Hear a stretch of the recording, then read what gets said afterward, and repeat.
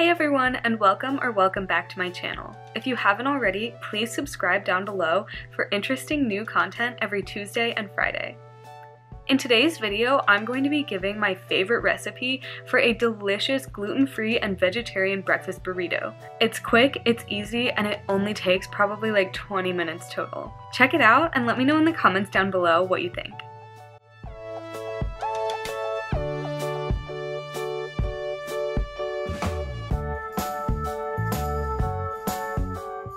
First, we're going to start out by cutting up some raw veggies that we want to include in our scrambled egg mixture.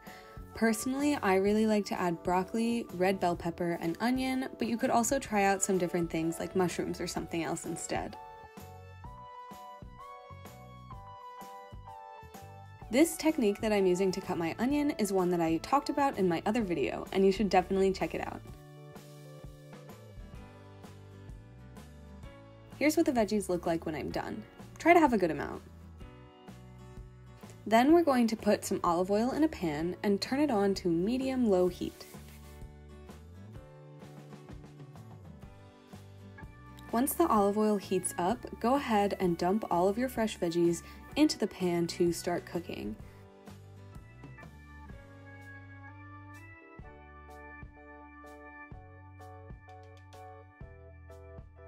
Make sure to stir them up frequently to make sure that they're evenly coated in olive oil and they don't get too burnt on any one side.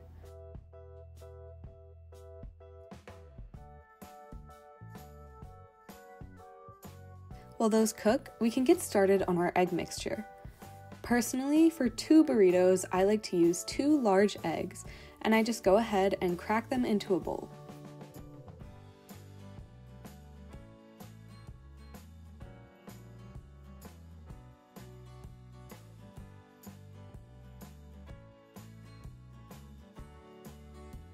Then I add milk. In this video, I'm using skim milk, but usually I would prefer whole milk.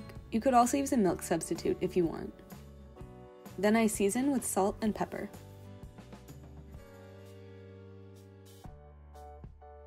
Finally, whisk your eggs together until the mixture is smooth.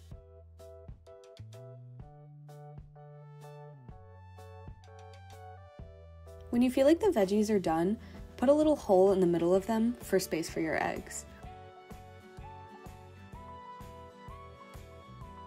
Then add a bit more olive oil and go ahead and pour the rest of your egg mixture in. Stir the egg mixture frequently until the eggs are cooked all throughout. This could normally take like 1 to 3 minutes.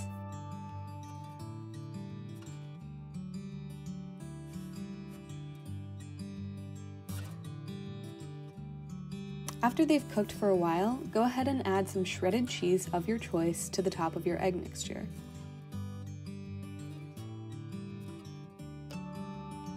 Then stir until the cheese is melted and gooey.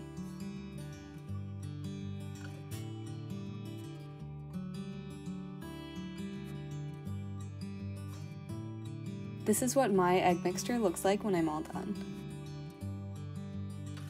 Now it's time to put together the burritos. These are the tortillas that I like to use. They're really good and taste just like normal tortillas. First, I add a base layer of spinach, just because I like to have a little bit of fresh greenery in my breakfast burrito.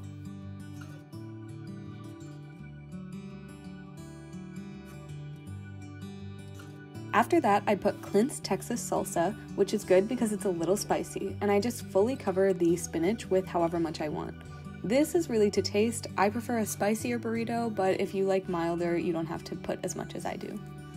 Finally, I put a couple of hefty scoops of my egg mixture on top. I like it to be really full, so I put a lot, but you can put however much you choose. This is what it looks like when I'm done. Also, here is me struggling to wrap it, but it's worth it. Alright, here is me making one for my mom.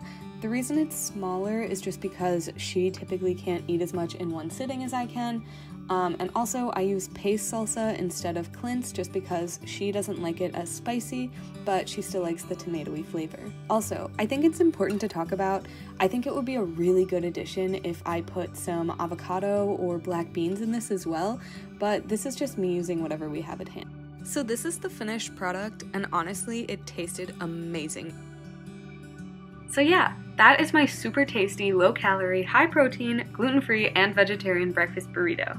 I hope you try it out, and I bet you'll love it. As always, please make sure to like and subscribe, and leave a comment down below with what you think I should cook next. Also, if you try my recipe and like it, please let me know in the comments. That's all, and I'll see you next week. Bye!